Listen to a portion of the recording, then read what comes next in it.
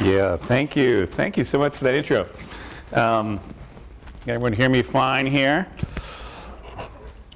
Well, thanks for inviting me to back to DC from San Francisco. Came in yesterday. Thanks for inviting me to this great university setting here, University of Maryland. It reminds me, kind of brings up old memories where I was an undergrad student at Georgetown. And I'm going to date myself here a little bit, but I was here when Ronald Reagan was elected, and the city went from about a 50-year kind of status quo of essentially how politics was running to a shift in the politics that Reagan, the conservative movement, and others kind of started to initiate. It was also a year, 1980, that people forget about this, but the Senate actually flipped to the Republicans for the first time for a long time, after a long kind of period of the Democrats kind of controlling that. And ultimately, it set up what has been a lot of the politics of the last several decades here. And I think it is something, though, that I'm going to mention here. I think we're coming towards the end of a little bit here, which might be a little controversial. Now, you've had me here. We're at an academic setting. You want to think about, you're asking me what I think about the future. I'm going to say some things here that might stretch your thinking, challenge you a little bit, maybe be a little bit controversial, but in fact, if I was just coming here to tell you what you already knew or reinforce your own ideas, that wouldn't be much of a talk as it is. So bear with me here. And what I'm going to basically, oh, we got to switch over here. Hang on here. I'm going to basically, can everyone see that good from the back? The lighting here is fine. I'm going to talk about what I'm seeing is a fundamental reinvention of what's happening in America. And I'm going to tell you essentially what it's going to be is largely a positive story. I actually see a lot of what's happening now, and it's going to happen in the next decade, the next couple decades, as really going to end up in a better place. For basically, it's going to be something that throughout America, but it's also going to have a big impact on cities, which is we're going to specifically be talking about through this. Now, this goes against the kind of tenet of the times. I mean, our President Trump kind of came into office really talking about American decline and talking to people about how we're not good at other things anymore, and basically a lot of kind of fears of the future. And in fact, folks on the other side of the political divide are now that they're actually thinking, yeah, things are getting pretty bad right now. And so there's been a kind of a sense in our country that we're really at a crossroads, but not doing well. I beg to differ, and I'm going to lay out some of these ideas through the course of this lecture, and we'll hopefully have a little bit of time at the end to talk to you guys. Now, why would you listen to me? What do I have to say? There was a little bit of an introduction there, but I do want to say a few things. I was at the early Wired magazine, and Wired was the first magazine to really grasp the implications of this digital revolution, how it really was going to fundamentally change the economy, our society, and in fact have a huge impact even on politics and other things. And for the last 25 years or so, I've been rooted in Silicon Valley in the Bay Area, and I've had a succession of startups, including some time in politics, helping from 2004 to 2008, DC kind of transitioned to politics on the internet.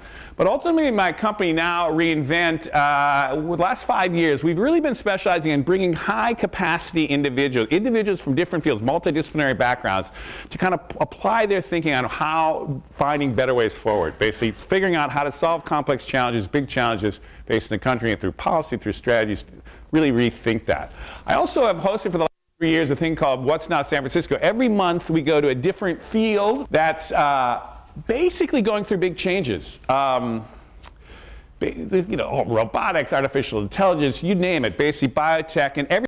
Take someone from that field to explain what's happening in that field, what's the implications for people outside that field, and through an interview with me and through an interaction with the audience, essentially we get a real good sense of all these different fields that are really exploding in innovation. And again, this is something I'm going to try to channel for you today, because what I'm actually able to do over the course of these is to really squeeze down the essence and connect the dots in a lot of these fields that are having a big impact, particularly on cities in the future here. Now, I do get a chance to get out, talk around the country, occasionally in Europe and Asia too, about this, to squeeze down what's really happening here. And I think of it as kind of three-dimensional chess. You can follow something on the surface, you can follow it a little bit long-term in the next, kind of 4-year, 5-year cycle. But ultimately, what I like to think about is at a bigger strategic, kind of grand strategy level. And we're going to talk big picture here, and I think it's a way that opens up what's really happening.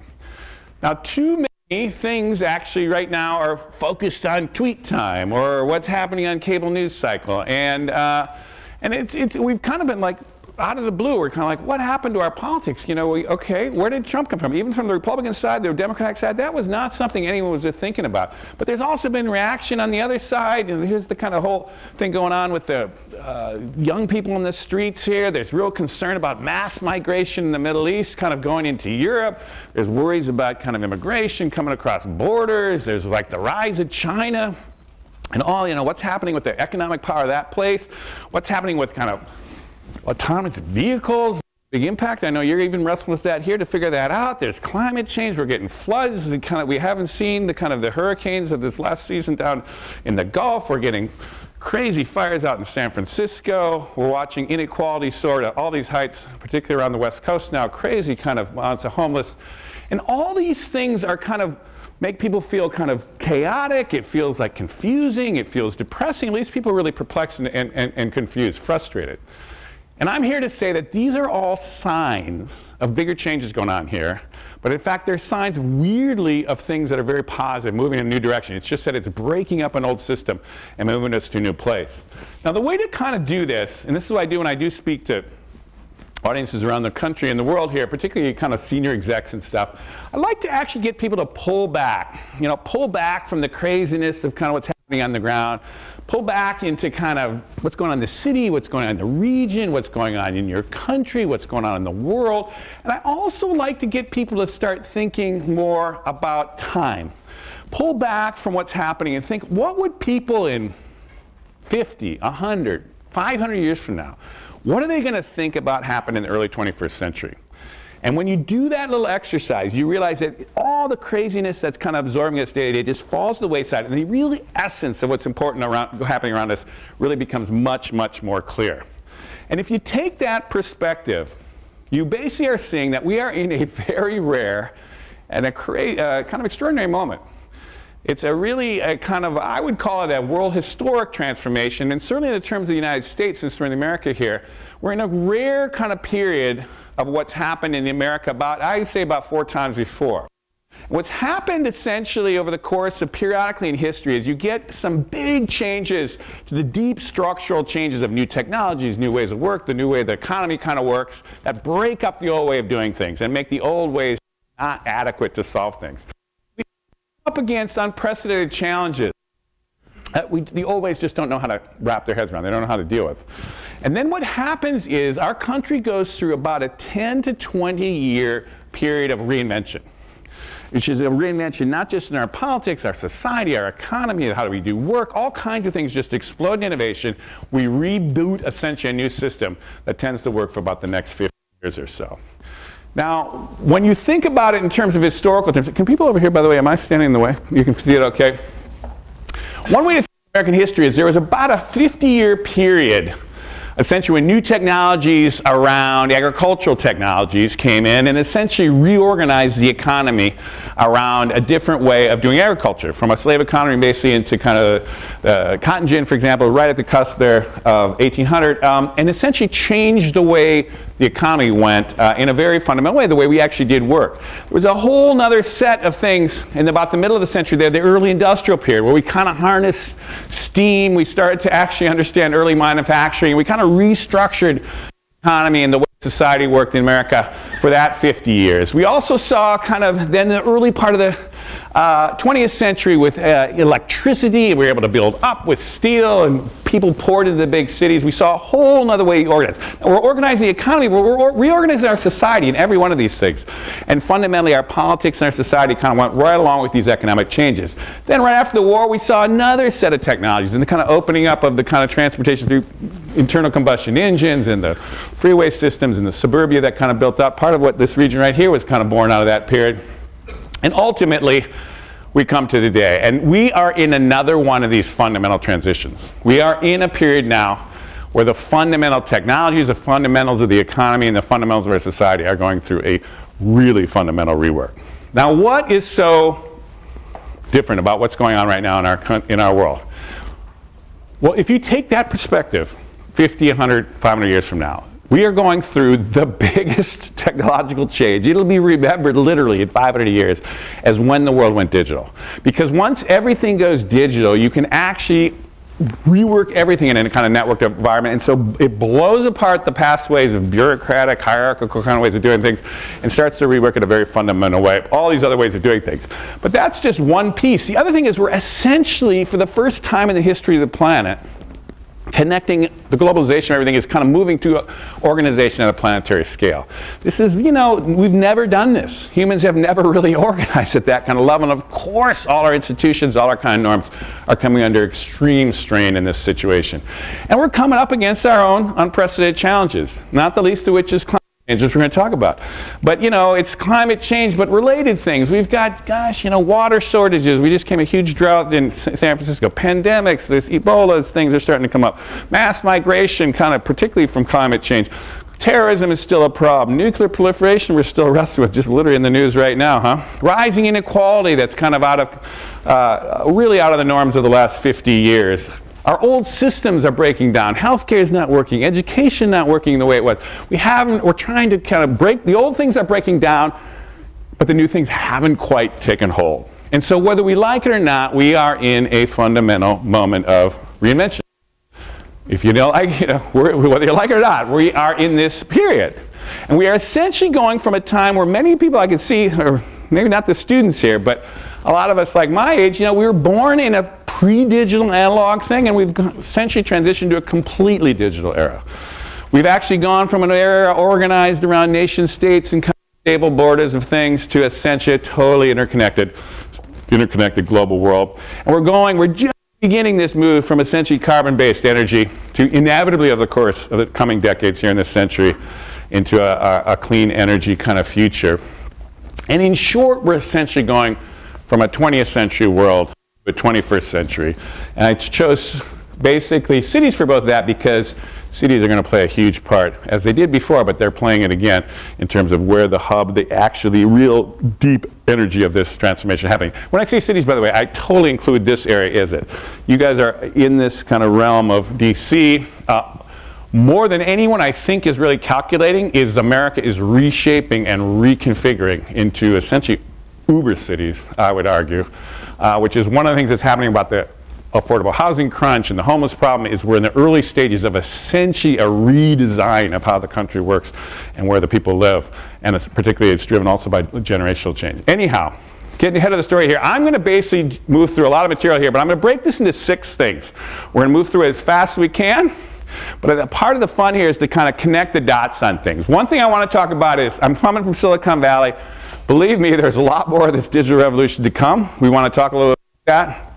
How much more juice is in that kind of transformation. I want to talk about the global implications of this. I'm very bullish on this, very positive.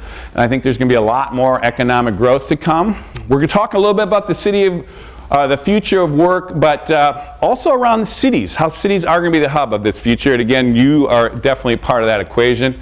We're going to then talk briefly about demographic changes, particularly generational changes, which are in full swing here.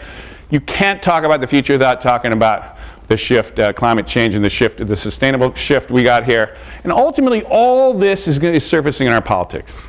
You can't go through these kind of enormous changes, these fundamental changes, without seeing this get worked out in our politics. And that's exactly what we're in the middle of. And I think I'm just going to give an interpretation to our current politics that might strike people different, but I think it actually makes more sense than our current way of analyzing what the heck's going on here. So anyhow, let's start with the digital stuff. There is a key thing, now many of you might have heard about this, but it's worth reminding ourselves that the core thing driving the digital revolution at its essence is essentially there is a thing called Moore's Law, you could say here, that engineers have been able to essentially get twice as many integrated circuits on a chip, which essentially was shrunk the size of the chips, doubled the power, and dropped the price. Now, when you do doublings in the early days, this has been happening for 40 years. In the early days of doubling, those are doubling, but it gets more interesting at the back end. And then that goes, boom, up a whole floor. And then it goes up 2 floors. And then it goes up 4 floors. And then it goes up, 8 floors. The back ends of doublings get crazy kind of differences. We're 40 years into that around computers. So basically what happened is, so those of you can remember, this is essentially the first personal computer, that 1 megahertz, which is how you measure power in a computer, costs $5,000. $5,000 a megahertz. Now if you basically take a current Dell roughly, it's 4,000 megahertz for less than $1,000. So it's essentially 21 cents a megahertz from 5,000. So essentially what you've got is computers that have gotten 25,000 times more powerful in that period. Now that's one way is power that measure that way. Another way is clock speed, how fast computers are. If you take the fastest computers in that period of when the PC first came out, supercomputers were essentially working at 200 megaflops, which is how you kind of measure those things. It costs 31 million bucks.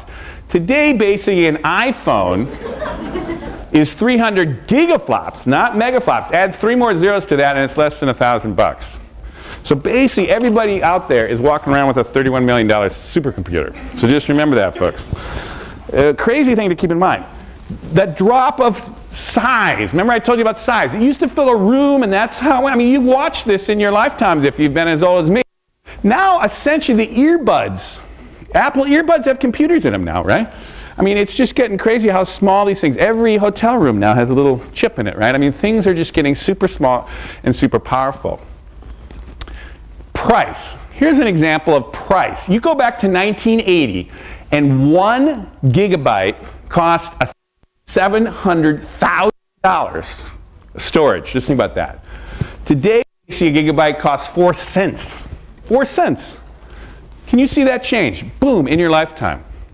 Well, of course, it's a crazy drop of price, which is why everything's now going to big data. So then you go to big data. Think about big data. If you take essentially all the information that humans have done since we were banging on stones 10,000 years ago, right? And you go all the way to 2003, we human beings collectively created 5 exabytes of data. That's like gigabyte, terabyte, petabyte, you know, exabyte. We're starting to, you're not, it's just keep adding 3 zeros every time you move up a notch here. We are now creating 5 exabytes every 2 days. So it took us 10,000 years, and now we're doing it every 2 days. And now essentially the world's information is doubling every 2 years. We're on that same hockey stick that I was talking about, the doubling thing, right? So this gives you the core dynamics that's behind what's been so disruptive so far. And there's more to come here, folks. I mean, all these things are starting to come. You're starting to see autonomous vehicles. You're watching drones. That's really serious stuff about how things are going to get delivered. We're talking hyperloops now, connecting up our areas, and essentially virtual reality, things like this. This is all the stuff that's now starting to permeate our lives now, but it's coming. And of course, the big one to come, which is artificial intelligence and advanced robotics, and we're going to talk a little bit about that now. So anyhow, the point is, boom, these things are getting increasingly powerful and ultimately some amazing things. The second thing that's crazy about this digital revolution is connecting up of everything. And so that, you think about a similar kind of exponential growth in the internet, which is basically, think about it this way, there's a thing called Metcalfe's law, which you squeeze it down to its essence. Essentially, it means if one person invites 2 people in a network, say your first 2 friends into Facebook, how hard is that? And those 2 people say, huh, okay, I can invite 2 people, and they invite 2 people in, boom. They've only invited 2, but the network is doubled. That's exponential, right? And those 4, yeah, well, actually, we can invite 2. Boom, the network again, right? And then boom, the network doubles again. And then the next one goes out to the wall, and then it goes out to the street. You know, the same thing you were doing about the hockey stick. This is why something like Facebook can go from nobody to 1 billion people in like 7 years, right? This is going through all the networks. Basically the network effect of all kinds of things. And so what's happened essentially with the internet kind of coming to being in the early 90s here, we've watched 2 booms. We watched a low bandwidth boom where anything that was digital could get sucked in, was sucked in. Basically text and photos. Then there was a build out, there's a little crash there as we kind of built out capacity, and then everything got bigger files. Music first, television first, that's second, and now ultimately movies are starting to actually go, or are gone. So that whole system essentially took 20 years to suck everything into the internet. We started this process with 6% of the world's, of the Americas and the world's data digital, 6%, now it's 100% digital, and it's only going to go up.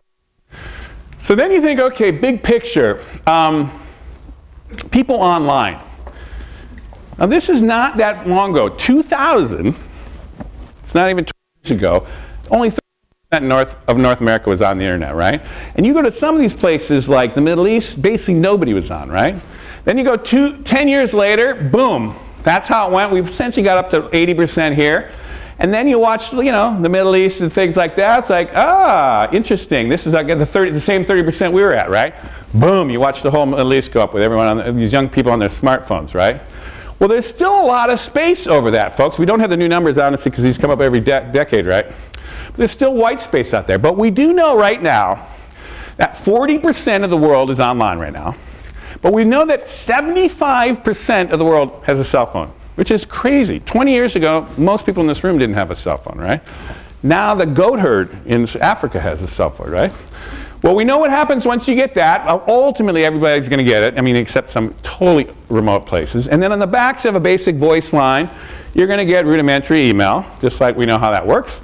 And on the backs of that infrastructure, you're going to build out 4G, and ultimately we're on 5G already. And essentially within less than 10 years, the entire planet will be connected by whole high bandwidth connections with $30 billion supercomputers. And everybody will have it. Boom and video and everything else around. It's a crazy world, and that's inevitable, essentially. So the inevitable part, I want to say, the final little thing is just to keep in mind of how these things work, is essentially paradigm shifts, another kind of way people think about it in the Valley. Basically, all technologies go through this. The success is essentially you get this period where you have the innovators, people like me, who buy things for an outrageous amount of money, and my wife gets all pissed off at me, and it's like, oh my God, why did we spend all that money on that flat panel TV? But whatever, we're going to do it. Then some of the early adopters say, wow, that is so cool, I want to do that. Then the guy on the block, some of the early majority start coming in and say, oh, I'm going to get that damn thing. Ultimately, the costs come down, and the late majority start going into it. And finally, you get the laggards who, they want a black and white television set, but you just can't even buy them anymore. So it's like, what are you going to do? The key is always the tipping point. And this is essentially what the job is, and a lot of people in the Valley, is figuring out where are we there, and which ones are not going to go, and they're going to fall down, and which ones are going to go over the hump. So that's one thing, technology adoption. The second thing is the systems have to get restructured around these new technologies. And this is the biggest part. And this is essentially, you're in it with city planning, is, the old system will have a lot of staying power, and you get a new technology that says, oh, this is a new way of doing things. Let's say, hey, we can do this taxi thing with the phone, and get these other drivers to find us. Few people try it, and it's interesting. It takes a little bit more critical mass, and people say, holy crap, this works. And then all of a sudden, there goes the taxi industry, right? That's what happens on these things. They happen fast. And so the key is you got to understand when this is happening. Autonomous vehicles, all kinds of stuff is now right around the corner. When is the real shift going to go fast? Electric vehicles, things like that. Okay, so there's a tech world there. Now I'm going to shift quickly to global thing. We have a lot of pieces here, and then by the end we'll have them all connected. This idea of the globalization of everything. The first thing is the non-tech piece of it, since you're urban planners, city planners and things. You got to understand the movement of bodies on the planet right now is crazy, how many people are moving now. Here's a good example. We didn't have commercial aviation until coming off World War II. We are now at 3.3 billion plane rides a year right now. Now, there's only 7.5 billion people on the planet, right? Now, a few of us are doing more than one. I'm sure most people here are. But still, it's a crazy number of flights. But then you take travel and tourism. 10% of the global economy now is travel and tourism. So if you think about your development here in this area, this is a major, major source of the economy now. In fact, it's bigger than the entire global oil revenues, if you want to think of it that way, right?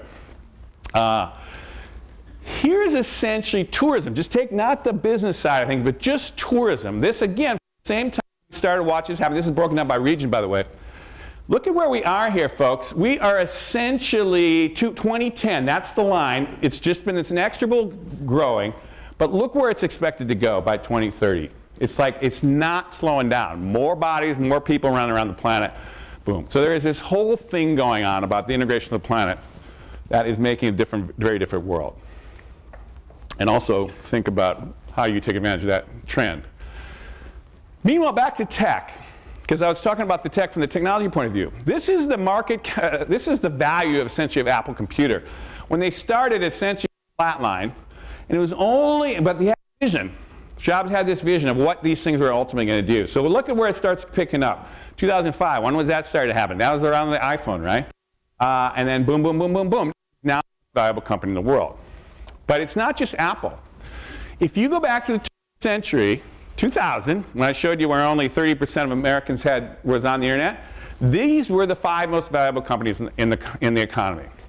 One was a tech company, Microsoft there, but it essentially was a 20th century economy. Manufacturing, oil, financial services, retail. That was the commanding heights of the economy.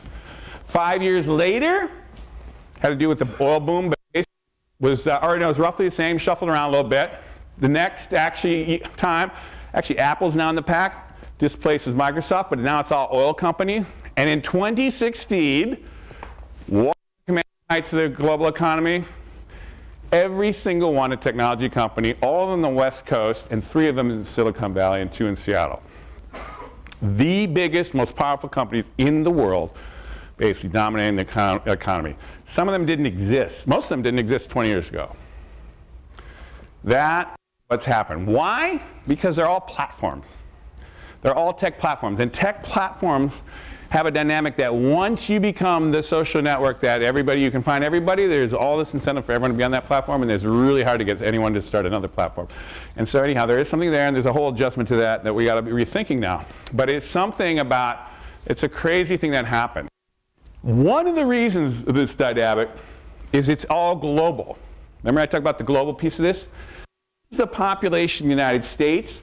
These are the unique users using YouTube, Google, unique Google searches, and Facebook in any given month right now, roughly. It's a little bit, actually it's more than that now. Facebook's about to 2 billion.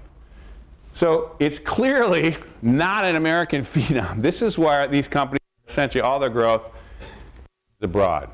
And this is where it gets down to this thing about, everyone talks, we heard in the last campaign, America doesn't do anything good anymore. It's like, oh, we fail in everything. That is complete garbage. Complete garbage. Completely misunderstanding what's going on. You take every single innovative field right now, and American companies are totally on top of it, if not very much in the pack of all this stuff. Silicon Valley, there's nothing remotely comparable anywhere on the planet to Silicon Valley. Nothing like it. Wall Street, some competition. Biotech, well, biotech's a little bit in Europe. Aerospace, nothing like it. Military, nothing. Higher education, no one's going to China for higher education, right? I mean, healthcare, advanced healthcare. Anyhow, this is just what people got to wrap their heads on. Yes, Americans are very innovative. We're still innovative, but we're now in a global economy. And essentially, the amount of wealth that's being generated is just spectacular. This is why, when you take the income of the upper 1%, essentially, we're back to the days from the early 20th century when the technologies of that time were essentially crazy build, to essentially we're back in those now in terms of the percentage of income shared by the upper 1%, including a lot of tech folks, but not just that. Anybody in that commanding heights kind of space. One of the reasons that dipped, by the way, folks, it's just interesting to overlay, that's the tax on the upper 1% that in the 50s was as high as 91% coming off the war. Essentially drove that equality down differently, and then again, she readjusted in the 80s here. Essentially, it's about flatlined for the last few decades here, and again, it's come back up. Now, it's not the only reason, but essentially, it's something to think about. Here's another way to look at this, and again, I think the inequality index is fascinating. This is wealth, assets, essentially. It's not income. And again, you watch a thing where it's about through till the 30s here, 50-50. This is the upper 1%, how much they own, and that's the other 90%. There's still 9% in there, but let's set them aside. It's the 1%, the 90%. Essentially, there was an equality period till about the 80s, and now it's reversed, and essentially they're equal right now, and again, causing a lot of problems.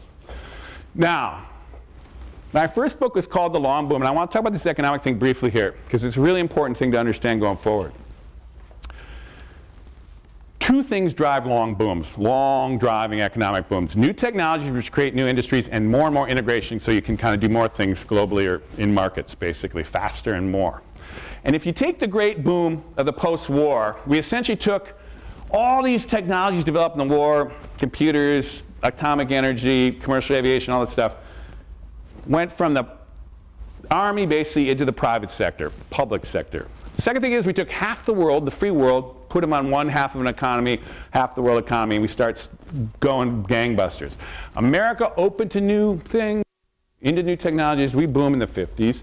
By the 60s, the West, Japan, all booming. And it was only with the oil shocks, the lifeblood of that industrial economy, that we basically lost about after the 30-year run of the boom. But here's what people don't really realize. We came off the Cold War, and all these technologies we're talking about here, computer chips were designed for guided missiles, right? The internet was how to communicate in nuclear war. You know, all these things we're watching, all these maps you're getting from Google satellites, it was all to spy the Russians.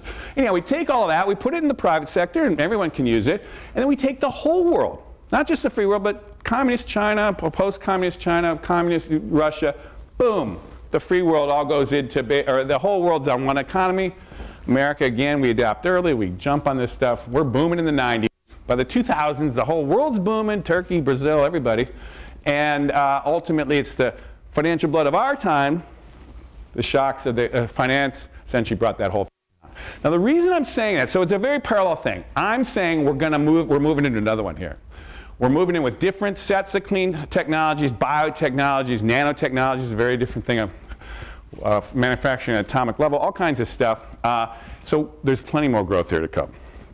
In fact, what we might think about is there was a bunch of technologies that had to get absorbed coming off the war, a bunch of now we're in the end game of the computer internet, and ultimately got another role coming here. Now, one little quickie here, China.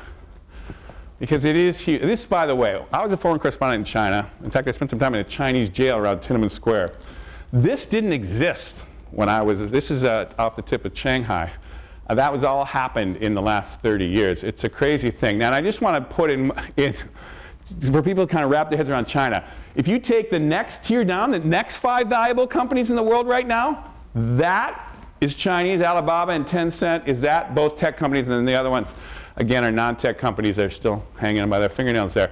But it's a different world. Middle class, Chinese middle class, the people that are going to come visiting, all these tourists, only 12% in 2009 were in the middle class. They're expecting, this is their projection, might be a little, but they'll all be middle class, many by 2030. And if you take the entire developing world, this is the world population going out to 2030, that's the rise of the middle class. Increasingly, the world is pulling out of poverty, many, many, many more middle class folks. Again, think about that world differently. Shift quickly here to the future of work and your cities. I took your little idyllic city here that you guys are trying to build, which I think would be great. When I say city, again, I just think of it in the eyes or suburbanized areas. I want to throw a few things in here that you got to wrap your head around for planning. One is 1/3 of all Americans are not in regular jobs. They're essentially independent contractors, gig workers, all these folks. There's a very different workforce that's emerging here. That same group is coming from multiple sources of income all this time. The technology, which always leads to more productivity. Essentially, when the internet came in and the computer chips, American productivity went up. What's different is the distribution of money that came off that is forked, basically, again, starting about the 80s. Has something to do, again, you can think about it around policy or whatever, there's a bunch of things around that, but that's one of the things that's the problem here. This is going to get better or worse, depending how you explain it, but with AI. And you know, there's a lot of studies there and a lot of anxiety around this, but essentially this is a pretty decent projection from McKinsey that by 2030, about 30% of all American jobs will maybe not go away for automation, but will be fundamentally changed because of automation. And the way to think about this is it's not just manual jobs anymore, it's brain jobs. That's why if, you know, medical technicians, AI is going to do that. Lawyers, frankly, there's going to be a lot of lawyers that are going to be done by robots. Anyhow, there's a big thing happening here that's going to kind of change the way we do things. The way to wrap your head around this, and again, for city planners, be thinking about this. Since the 80s, routine jobs of the brain, the same thing in your brain over and over, or routine jobs with your hands over and over, have flatlined. No new jobs in that. All new jobs have come basically out of creative jobs, using your brain, or non-routine jobs using your hands, like a barista or something. A robot's not going to be able to pull off all the, you know, deep, crazy person who wants their latte a certain way, you know? I mean, whatever. This is only going to get worse, because with AI is essentially, now it's on steroids in advanced robotics. So you got to start thinking about how do you deal with that world. My feeling about this is that we're going to come to a really nice rethink of what humans do well, what computers do well, and robotics do well, and it's going to work out. But it's something to actually, I wouldn't totally, it's got a long way to go to figure this out. Now, one of the trends I want to do with cities is I think you guys should be thinking about is video paradigm shift. And when you introduced me, you talked a lot about how deeply my companies have been involved in video. I've been very bullish on this for a while. And I do want to just show you this key thing, but this is a good one to watch. You take that same period from 1990, the last 20 years, and this is traffic on the backbone of the internet. But essentially, when you start in the 90s, the web was nothing. By the middle of 2000, it was half of all traffic. And then you get this blue world video that starts popping up about 2005 when the bandwidth got big enough. By 2010, half of all traffic on the internet was video. That is now out to about, what is it now? 63% roughly, and now it's projected by 2020 to be about 85. If you aren't thinking video, then you're not really where the action is in the internet right now. I would just say in terms of, and this is connecting cities and connecting work up, we kind of saw this early Skype period is that kind of the early adopters. In the group video period now, it's starting to hit in that next sector right here. And everything you can do now, all work gets by meetings with no more than 10 people, looking at each other, calming each other down, negotiating, kind of whatever it is, group hug kind of stuff, and working on common documents. And increasingly, this is now able to routinely be done. Biggest generation in American history, bigger than the baby boomers. These are all some of the famous folks that you'll recognize in that generation. In all kinds of different fields. But again, in planning, maybe you guys have got your heads wrapped around this, but I'm astounded how many people haven't really wrapped their heads around this, the business groups. This is essentially the population in the United States right now, or roughly right now, with every year, every one of those is a year, and then higher up you go, it's the numbers of them. If you basically take the key ages 20 to 60, which is where the guts of the economy is essentially, and all our consumers are, essentially the millennials now, this is the generation born, let's say 81 to 97, there's a little dispute on where you end and begin. They're all adults, they're all 18 or above, and they're basically in the early, kind of mid-30s now. That is the biggest generation, and they are now all in the workforce, and they're all voting, right? The boomers, previously the biggest, are actually retiring, and in fact, they're passing away. You know, folks are, that's what happens when you get older, right? And this is now. You push that out 10 years, less than 10 years actually, I put it to 2025, and look at what's going to happen. Essentially, the boomers are completely off the 60 thing. Millennials are totally dominant. Gen X in the middle there, and basically the people, again, the generation behind them are not as big. If you're planning for the future, you got to plan for the millennials.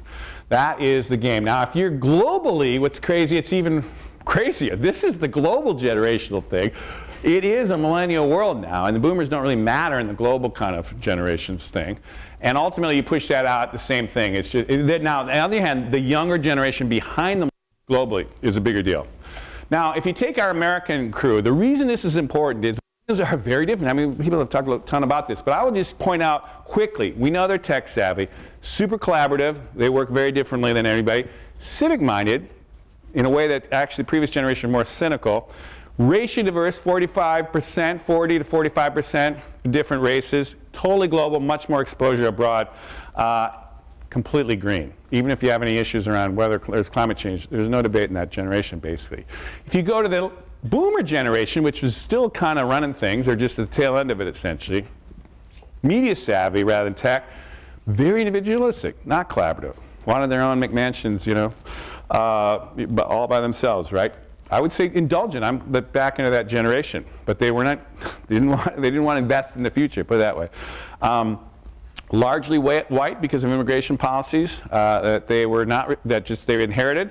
Very nationalistic, not very exposed globally, and ultimately, I would call them principled, which is another way to call them stubborn, which is why our politics can't get beyond this kind of constant fight we've been having since the 60s, because it's basically a 50-50 split in the boomer generation around politics.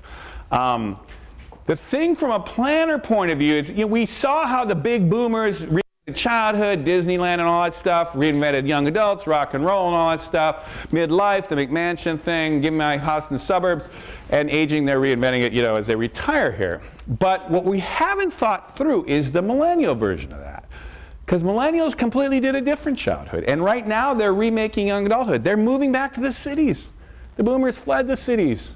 When I was a young kid, it's like the inner cities were abandoned, right? Now it's like you can't get an apartment in San Francisco. It's like insane, right?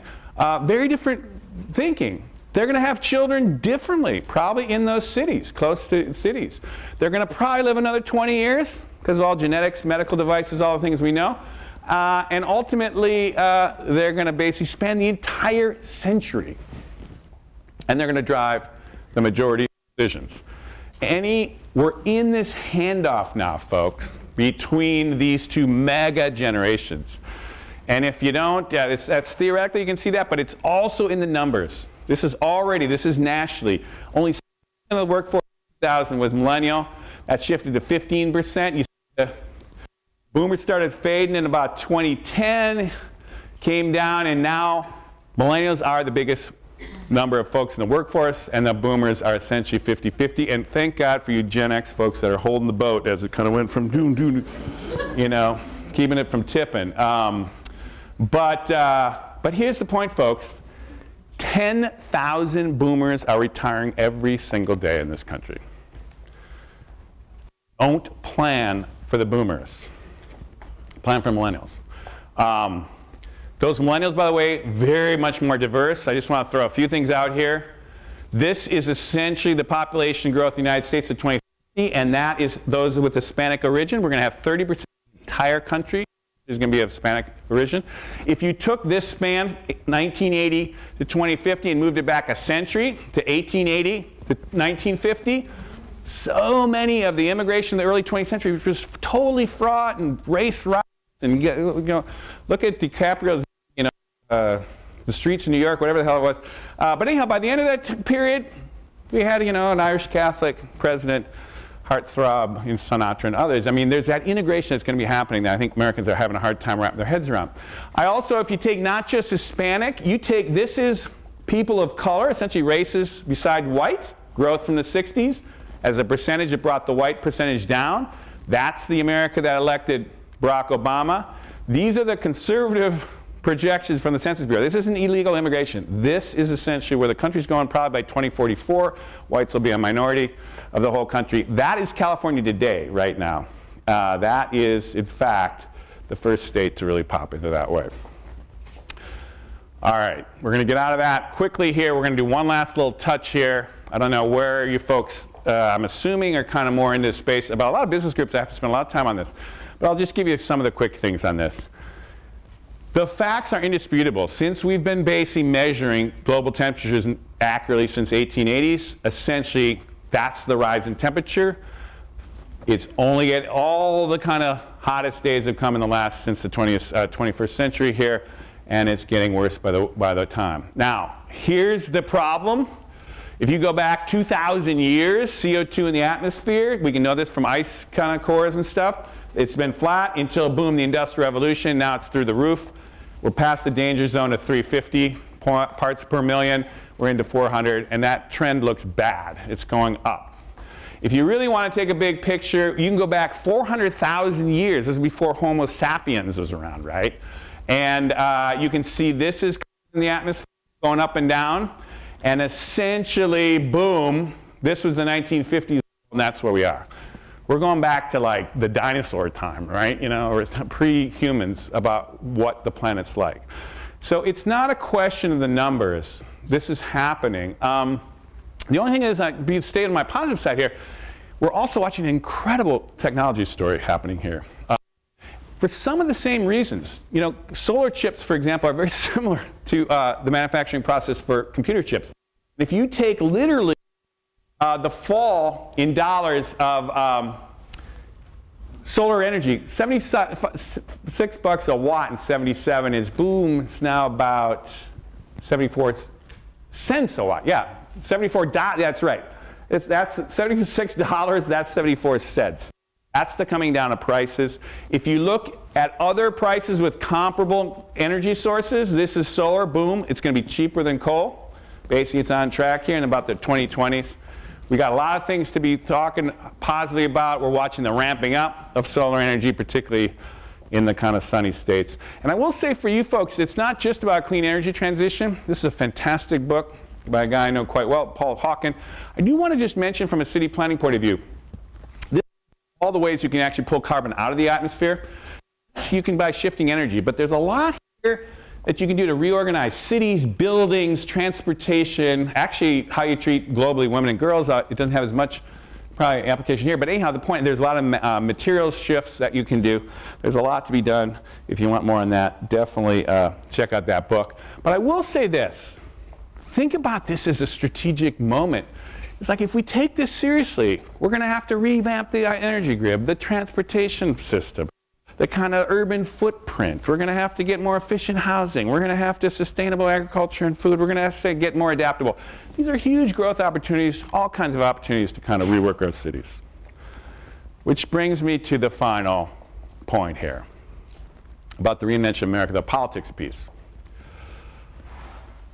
And there's no way we're going to go through this kind of thing without seeing the surface in politics. And if you go back to those four periods I talked about before, every single one of these things had profound political change associated with it. In fact, if you go back to that agricultural revolution, it was the rise of Thomas Jefferson and a kind of yeoman farmer and a kind of decentralized way we did our politics and the economy. You look around that mid-century, around the Civil War, Abraham Lincoln, but there's a whole land-grant universities, this is one of them, the Homestead Act, I mean, opening up the West with the Transcontinental Railroad, tons of innovation happened to kind of rework what America was like for the next 50 years. We watched the whole thing around the progressive era, around the turn of the century when people were streaming into cities. We revamped everything, gave women the vote, you know, income tax, all the stuff that actually reshifted how we were going to deal with that. And ultimately, the last time we went through this, Great Depression, World War II is essentially the New Deal, and essentially the post-war boom. I'm saying we're in one of those now, folks. And I would say it started just from the era's point of view, certainly unfinished business, but Obama, I think, was closer to where we're going to go. Again, I don't want to get too much into politics here, but there is one thing I would say, the themes I've been talking about, he made a huge effort to move the government into a digital kind of world. He was trying to revamp a foreign policy that was much more globally integrated and less on kind of war-like kind of way of going. And essentially, he got us in the climate accords and others that was trying to actually move the sustainable thing. Yet a lot of that's getting outlawed. And again, I don't want to get into the partisan side of this, except I would say there is a classic response to this kind of change is what I would say Trump is representing, which is, no, we're not going to go there. We're going to make America great again. We're going to go back to coal. We're going to open up oil on the, on the coastlines. I mean, whatever. We're going to roll back all the accords. We're going to get out of the climate change. Everything. That's not forward motion. That's backward motion. And again, maybe there's room to debate that we can talk about this. But I will say this. The country essentially is going to be hard-pressed to go that direction. I showed you the numbers on the millennials. Overwhelmingly moving this other direction. We've watched all the kind of trauma around immigration, huge numbers. I said 30% of the country is going to be Hispanics. This is the wall stuff is going to resonate for a long time to come. Climate change, there's a huge alienation going on. People who are thinking, and in fact, in terms of the facts about this stuff, and again, you can just see from the 40s the rise of college-educated folks, education levels just going up and up and up. And so anyhow, I will say what we're experiencing now is a pause in this transition, a moment of kind of paralysis, you could say. But we're going to go forward. And I want to just say, this might be my most controversial thing here. But I want to say it anyhow, and I think it's just worth thinking about, because this is what I actually think is happening. And if you kind of believe me this far, you might as well hear about last bit here. I think what's happening in California is around politics is the closest thing to where America is going in its future. And there's a whole thing I've done around this. I've done a whole TED Talk on this and other things about California's future. I'll say this. And let me put it to you this way. California experiences the future earlier than a lot of places in the country. And essentially they adapt very quickly because they're very innovative and they kind of try things. They like to try new things out. This is not just a progressive blue state thing. It's like they invented Ronald Reagan, right? I mean, they invented the conservative backlash. They did the anti-tax thing. They've been through the immigration backlash. That was a kind of a period. And in fact, it took the country about 15-year time delay for a long time. Same thing with what the paralyzed country now can't pass anything. We were there 15 years ago. Like, we couldn't pass anything. We were the joke of all the countries because one side couldn't agree with the other side. We just couldn't get anything done. It was a total mess. We were a complete and utter mess as a state. And it started to shift, though, in 2005.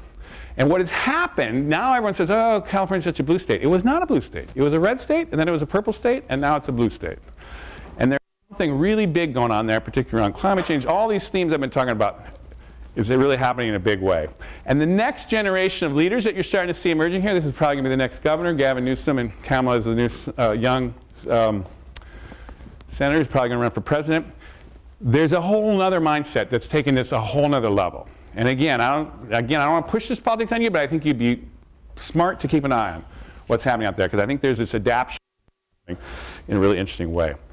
I think it's not out of the question that we're going to come out of this with some coherence that's going to last a long time with a different coalition of about 60% of the country moving in a similar direction. And it's not unprecedented because, in fact, this is exactly what happened the last time we did a reinvention. And if you go back to this period, the politics worked like this. Essentially, this is essentially John Maynard Keynes, actually. And this is a quote I actually want to just say here because it'll put it in context of what's happening here, folks. He wrote this in the beginning of the Depression, 1930, just early days of progression. He said, of the Depression. He said, "We're suffering just now from a bad attack of economic pessimism. It is common to hear people say that the epoch of enormous economic progress which characterized the 19th century is over, that the rapid improvement in the standard of life is now going to slow down, at least at any rate in Great Britain," which at that time was the leading country in the world. That a decline in prosperity is more likely than an improvement in the decade which lies ahead of us. That was the common perception at that time. He said, "I believe that this is a wildly mistaken interpretation of what is happening to us. We are suffering not from the rheumatics of old age, but from the growing pains of over-rapid changes, from the painfulness of readjustment between one economic period and another." In fact, he was totally right. And coming basically out of the Great Depression, World War II, there was essentially a 50-year run, both in the United States and in Europe, of essentially a different way of running the economy, a different way of organizing the world, a different way of kind of building a society. I actually think there's a lot of parallels potentially here. I don't know exactly how it'll play out, but it's something to be thinking about. They had their level of their big challenges. You know, they had their Great Depression, they had their financial crash, they had their basically nuclear war. They had nuclear war. They had no idea how to basically Hitler and communist nuclear war. They had no idea how to do. That was their climate change. They didn't know how to do nuclear war. They started out clueless. They had no idea. But all you can do is take the technology of your time, the human resources of your time. Every time we've done in American history, we've done this kind of thing yet again. It's the only thing you can do to come up with solutions, basically. Human resources, available technology, solutions. At that time, a bunch of old white guys with some chalk in a room, right? This is actually the chief scientific officer of Vannevar Bush, who first saw the potential of a World Wide Web. We only used half of our population. We had the tools of because women were not fully utilized like they could have been back then. And yet we did this crazy thing. We basically pulled the whole world out of kind of the Great Depression with a different kind of economics. We basically saved the world from fascism, got a nuclear balance going. We haven't dropped for 70 years. We built United Nations, IMF, World Bank, whole cloth within 3 years. GI Bill, all this stuff domestically to build out a middle class. And we look back on these folks and we say, oh my God, these people are amazing. How did they do that? Well, they're no different than us, folks. They really are no different than us. We just can't see all the crazy new characters. We don't understand with any perspective. We have all the human resources and particularly all the technologies we want. I mean, just to finish up here, what if you went to FDR and you said, hey, FDR, I got this thing here that you can ask any question in the world and get all the world's information back to you, prioritized in a second. He would have looked at you and said, that's magic. And we'd say, no, it's Google. And every 5-year-old in the country knows how to work it. It's Google. It's like we are totally able to make this transition to this totally digital world. We are completely able to make this transition to this totally integrated global society. We are completely able to move to clean energy and all this kind of sustainable society. And I will tell you, in 50, 100, 500 years from now, people look back in the early 21st century and they'll say, that's when the world went digital. That's when the world went global. That's when the world went sustainable. That's when America reinvented itself one last time and actually led the world into this new age. And with that, I'd say, thank you.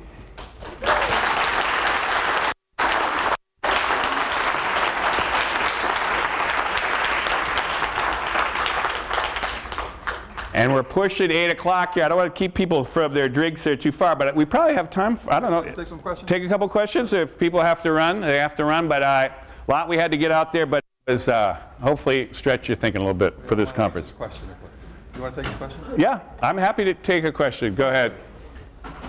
Could you put back the graph of wages? The wages one? Yes. Which wages one? There are several wages one. Do we just explain what it is and I'll talk? Where wages were going up until Ronald Reagan and then they went flat? Yeah, household median income, yes. What about that? Yes. So, I grew up before that. Back when actually University of California tuition was 0 and my city college in New York tuition was 0. It's not like now. Anyway, what was happening was that until Reagan, the wages was going up with productivity, and then there was the implementation of the Lewis Powell random to stop it, and it was the anti-worker and anti-union activities of Ronald Reagan and then NAFTA of Clinton, which resulted in the flat part as opposed to going up. And so it's likely that the politics now will continue with things going, with median family income staying flat as productivity keeps going up as you.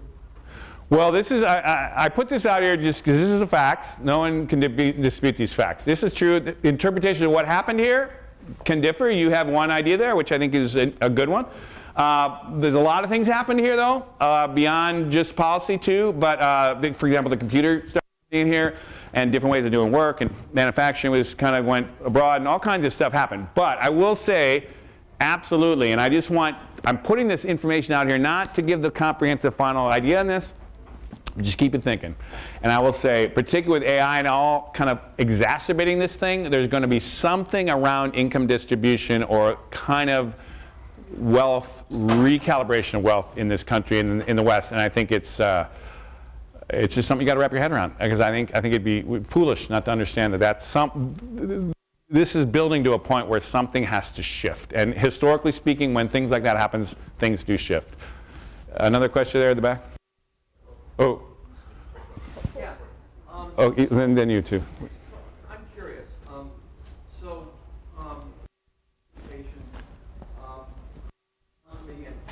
if I'm wrong, correct me. But it sounds to me like a lot of your assumptions are these trends are global and irreversible. And I wonder if you could address that. I mean, one of the things we know is things are reversible. And the second thing I would ask is, your presentation was descriptive, and I'm wondering for us, many of, I think maybe all of us who agree with a lot of your point of view, but what are your policy prescriptions? I mean, what if these trends are reversible? What if the political responses are not as positive as you have presented? What would you recommend for all of us to try to make sure that they are positive? Good question. Let me just say this. No, nothing is inevitable. I want to be very clear. When I lay out, well, I shouldn't say that. Some things I think are inevitable. I do think the spread of core internet technologies and basic computer technologies are going to be extremely hard to stop in any kind of comprehensive way. On the other hand, we're watching how China is able to use kind of censorship with using internet technologies. And you know, and again, things that I thought were inevitable in our growing politics here, we saw in the last election a very different backlash and all kinds of things are unwinding. So clearly it's not some singular way forward that's just going to be smooth. So I'm not too foolish to say that. But I will say this, and this is part of the reason I'm laying this out here, is it's also not right to get trapped in the current situation and not see the big picture of the long-term through lines of what is probably going to happen. And also, once you understand what's happening like that, I think there's ways to organize and think around that and kind of strategically think about that. If you're talking, and this is why I'm talking to you guys in the beginning of a conference here, if you're talking about long-range planning for this region, do not think that what's happening right now in the last 2 years here on American politics is essentially how it's going to play out. And I would say, I would be very careful about revamping anything around this. I would say keep the through lines. Now, in terms of specific policy prescriptions, I mean, that's a whole other lecture. We can go into it. And I don't have all the answers. But I do have some general directions here. And I will say one thing. This is one of the things I say about California. The reason that California is interesting is not, I'm just not a chauvinist about California, but California is further along in this process. And they've essentially adapted to that paralyzed process of politics and rooted around it. And they're kind of going back to other things that seemed to be discredited previously. They're raising taxes, progressive taxation. They're just put a 13–14% tax on gasoline. Like, you know, what other state's doing that? I mean, but people are, you know, are not rebelling. I mean, there's things that are happening that are just counter to what's happening. And I think it just makes you think, that policy prescription, that's not a third rail that you can't touch. Or that is something that maybe is going to come back in other states. And anyhow, it's just ways that, without getting didactic about everything happening, keep an eye on that. Also, it's not just California. I would say look at urban hubs, even in Texas. I mean, Texas, the Senate race in Texas is getting competitive here, folks. That has the same immigration things going on as California. I mean, stuff that we thought would never happen is starting to happen. And what we know from Trump is that stuff can move. Things that we never thought would happen can happen fast, and when they happen, they can have big implications. They can be, depending on your politics, positive or negative, but hold on for the ride, because these periods, but the one thing I wanted to say about every one of those periods, every one of these transitions began with extremely polarized politics. I mean, we had a civil war, Lincoln was shot, Teddy Roosevelt was shot, FDR was a traitor to his class, right? I mean, these moments are high stakes. There's a lot of skin in the game. There's whole industries will go down. There's whole industries going up. This is not a time for, it's people get, they're intense times. And we're just feeling that right now. And we're not fully realizing how fundamental the battle is, essentially, around where the future of the country is going. That's what I would say. And in all due respect to both sides, I'm just saying, we've worked it out before, we've figured it out. Both parties have actually been influential in these junctures, Republicans, Democrats. We just got to figure it out this time of how we're going to figure this out, folks, because it ain't working. Anyhow, this is more for having a drink afterwards, maybe, talking. But anyhow, that's what we've got in the back here. Yeah, go ahead.